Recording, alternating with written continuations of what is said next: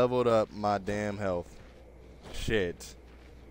Dogs of the Han Court, are you?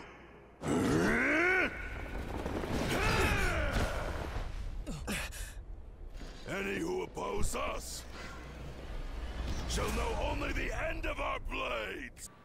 What's good, everybody, man? Welcome back to the channel. It's your boy.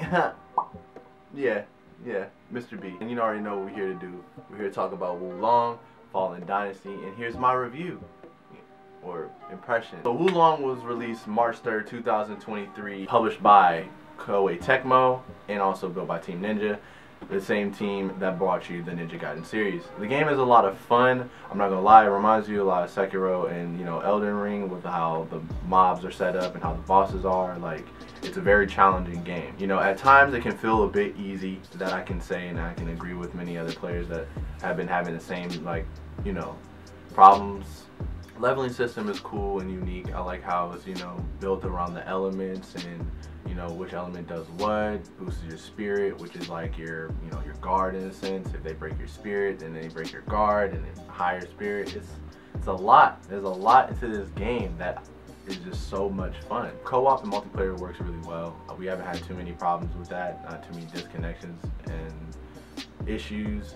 The invasions are there. So the game, you know, the PvP that comes from Elden Ring and even Souls, like, they're there. Does it happen often? Not really. I think a lot of players are kind of just really enveloped into the story and, like, are just working hard to just get right. The story is really good. You follow the Yellow Turban Rebellion with a little bit of fantasy in there, such as like the demons that you're fighting. There's the man in black who is controlling the Yellow Turban Rebellion. He is really the mastermind, the puppet master of it all, really giving like prominent figures such as Lu Bu and, you know, other big high-ranking generals from that time I'm gonna call it the demon seed, and they eat it and they turn into like very strong individuals and even monsters later on, as you guys saw in the beginning of the game with other Twitch creators and even myself included.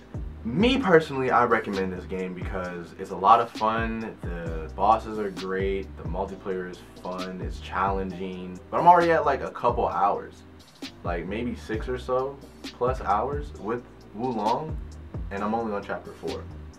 So that just shows you how difficult the game is, how hard it is. Like, I was fighting one boss for maybe like 2 days. I think Wo Long is a really good pickup. I feel like if you have an Xbox and you have the Game Pass and you're looking for something to play or something fresh, Wo Long is one of those games. Not including Hi-Fi Rush, that's also still on the Game Pass, so I recommend that as well. If I had to give it a rating, I do give it a... Honestly, I give it like a 9. I love the story. You know, Chinese Dynasty getting some love. The bosses are hard.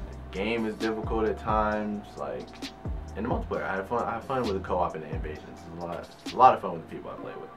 How you guys feel about it? What do you guys think? Let me know on Instagram or on my Twitter, right here at the bottom of the screen. IG is Mr. B's Arcade with 1 E. Twitter is Mr. B's Arcade with 2. And without further ado, I'm out of here. I got practice to get to.